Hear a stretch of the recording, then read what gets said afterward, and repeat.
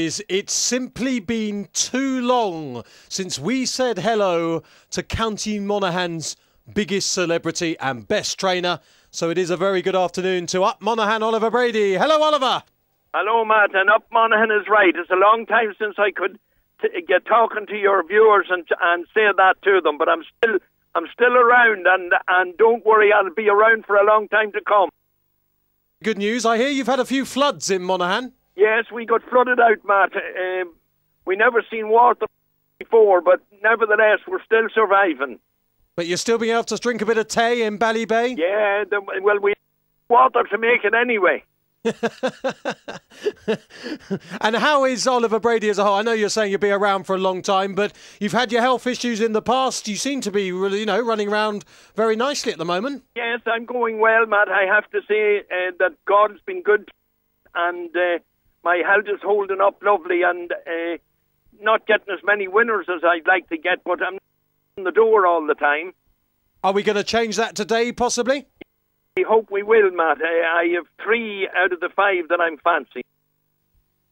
Okay, well, let's start with Imperial Shabra, who, isn't a bad little horse, has done well for Shabra. I think he's a good little horse. I've just been aiming him a wee bit higher than I should be doing it, but nevertheless, I've been collecting money for the owner for what I'm doing, and she's very happy enough about that. But this is a different race today, and I think he has a pretty big chance.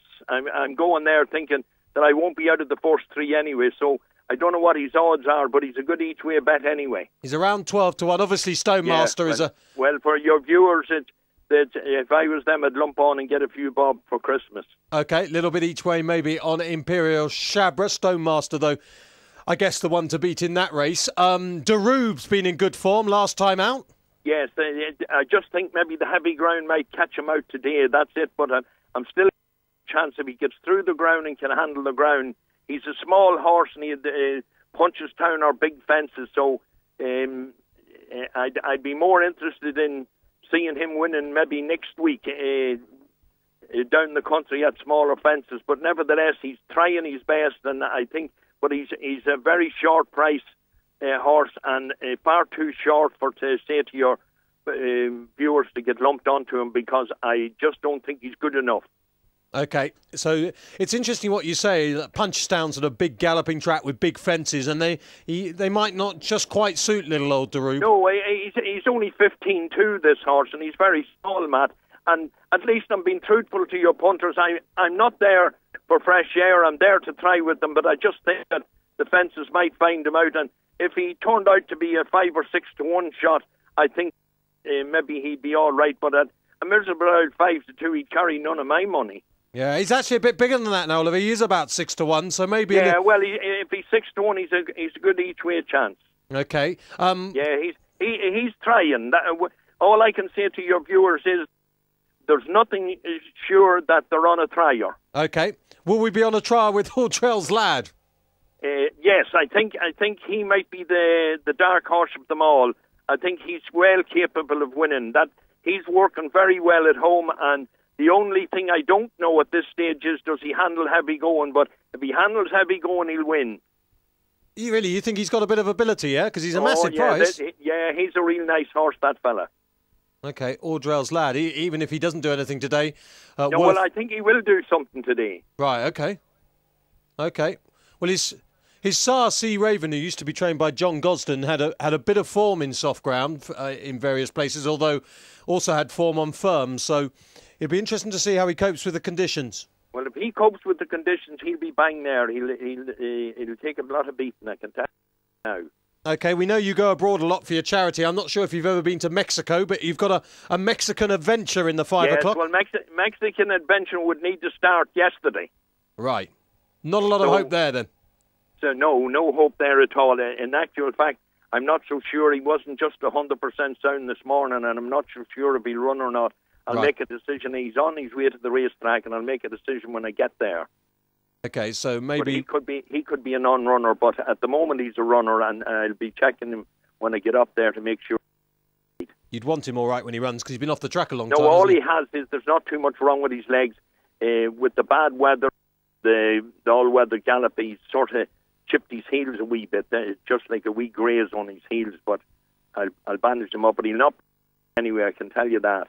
Okay, that's Mexican Adventure, though. You can rule him out. He will not win the 5 o'clock, although, of course, he'll be trying to win, but he won't win, is really what we're saying. We'll be trying with him, but I know that he's not good enough. That's just the answer to your question. He's too highly handicapped for a start. He might win if he got a mark of around 90, but he's running off 100 and 100. Yeah. Yeah, and it's too high for him. He's £10 too high in the handicap. And we'd love Sleeve Gullion Girl to do well for the Chapman charity. She's the charity horse. She got a wee bit of a fright jumping hurdles, and I just put her back here to give her a bit of confidence. So she'll not be winning either. So the three of them there, Matt, and I hope you're gets a few quid off them. But them three will be certainly knocking on the door. Yeah. Reminder, Shabra Charity, I believe you've raised nearly €350,000 at the current mark. Your aim, of course, is €600,000, I think. Yes, amazing. My Cheltenham preview this year, Matt, is going to be something special. Right. I can tell you now that we'll have the best Cheltenham preview in the whole of Great Britain. And Ireland. And Ireland, the whole of it. Yeah.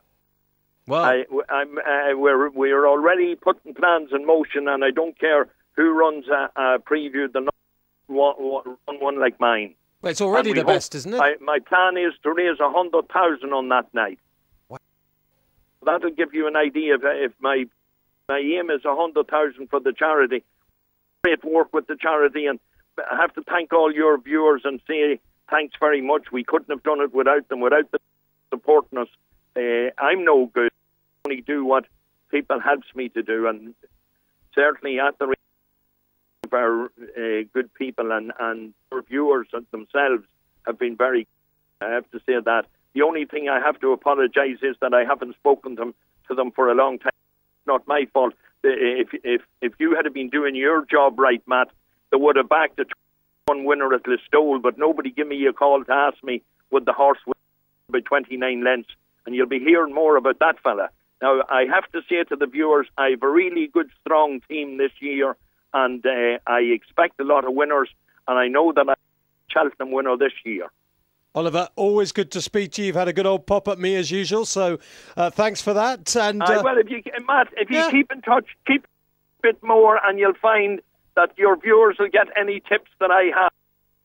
I've always done for you and for your viewers. I've always the truth about the horses, and I've always told you we're going to win, and I'm telling you, I have three good priors today.